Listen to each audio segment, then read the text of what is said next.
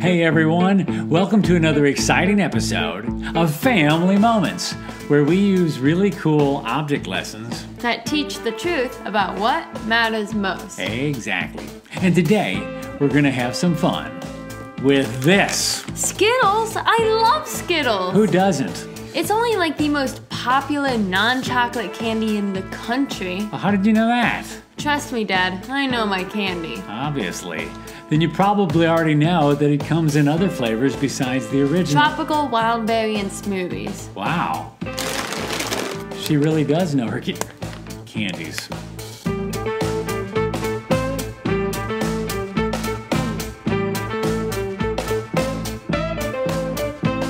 Hey kids, Pastor Robbie here, along with my lovely assistant and wonderful daughter, Sadie. Hello. And today, we're going to have some fun learning about prayer. Prayer? Everybody knows about prayer already, don't they? Well, you might be surprised. Well, fortunately, I'm pretty good in that area. Oh, really? Because I just happened to have my handy-dandy true-false prayer quiz with me today. Oh? Yeah, and I thought it might be fun to see how much you actually do know about prayer. Ready to give it a shot? Hold on. Let me pray first. Okay, bring it on. First question, true or false? God is impressed when we pray using words like thee, thou, and though, and other big words. Sounds pretty spiritual to me, so I'm gonna say true. So sorry, it's false. Prayer is simply talking to God, so unless you use those kind of words regularly, there's no reason to try to impress Him. Whew, that's a relief, because I don't use those words very often. How about thee? No, thou doesn't either. Okay, next question. True or false? The longer you pray and the more words you use, the more powerful your prayers are. Yeah, sometimes when I pray with a group at church, some people keep talking and talking and talking, and then when it comes to my turn, it only lasts like 10 seconds because I don't know what to say. It makes me feel like I'm not very good at praying, so I'm gonna say true. I've been there before, but the answer is false. God's not impressed with long, boring prayers that ramble on and on and on. In fact, our most powerful prayers come from the heart, which means sometimes it's better to do more listening than it is speaking.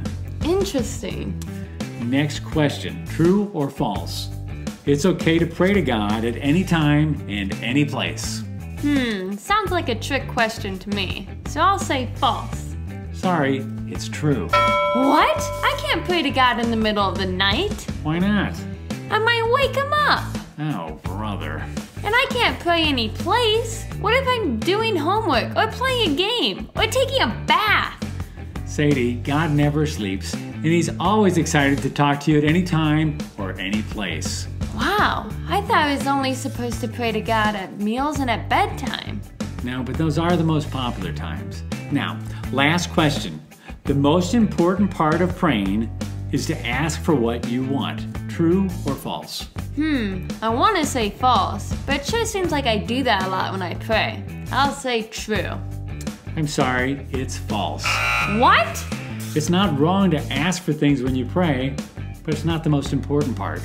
In fact, let me teach you a real simple method on how to pray using the letters P, R, A, and Y. Probably not a bad idea, since I didn't do so well on the quiz. That's okay. Let's start with the P, which stands for praise. We start off our prayer by praising God and thanking Him for who He is. I like that idea. Yeah, it can be as simple as, Lord, we praise you and we thank you for how you take care of us. The R stands for repent. Oh, you mean like when Mom wants you to change the color of the living room? No, that would be to repaint.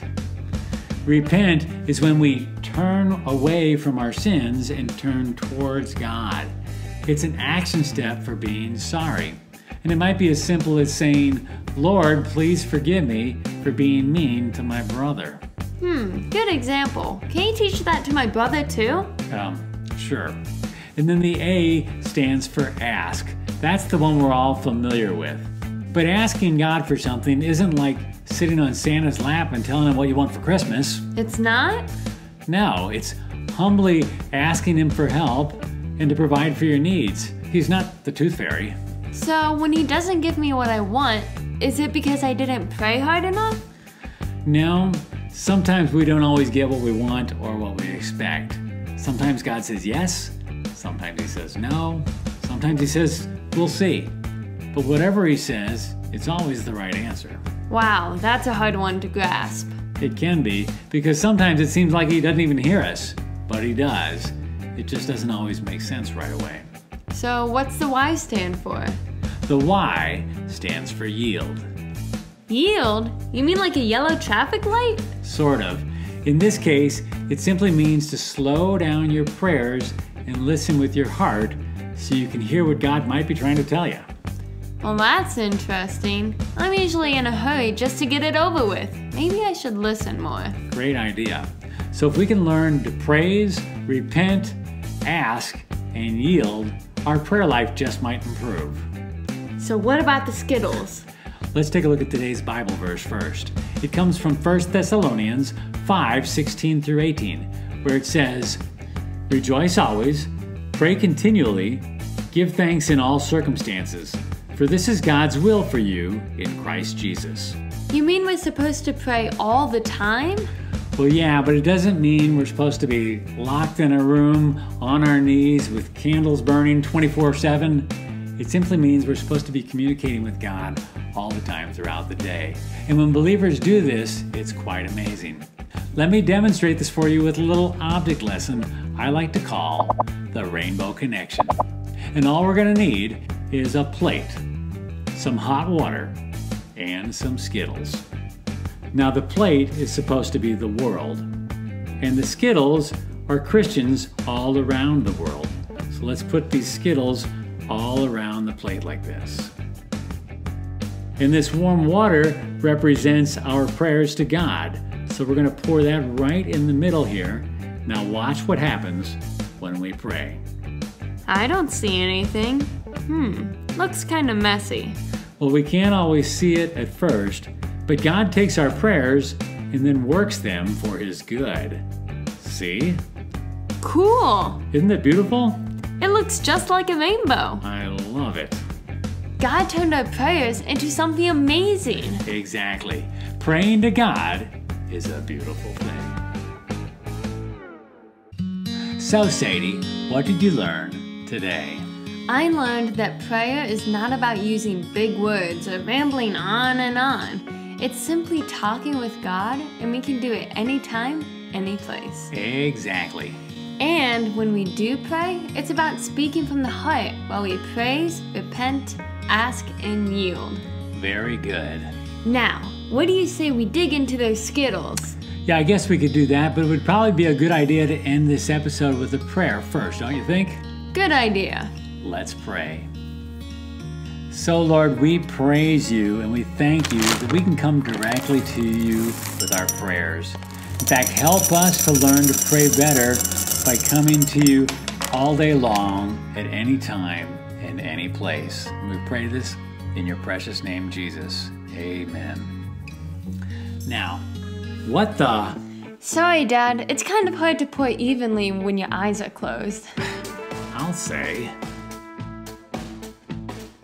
A little uneven if you ask me. Oh well, bottoms up. Mine are like stuck on the bottom of the glass. I know. I gave you the ones from the plate.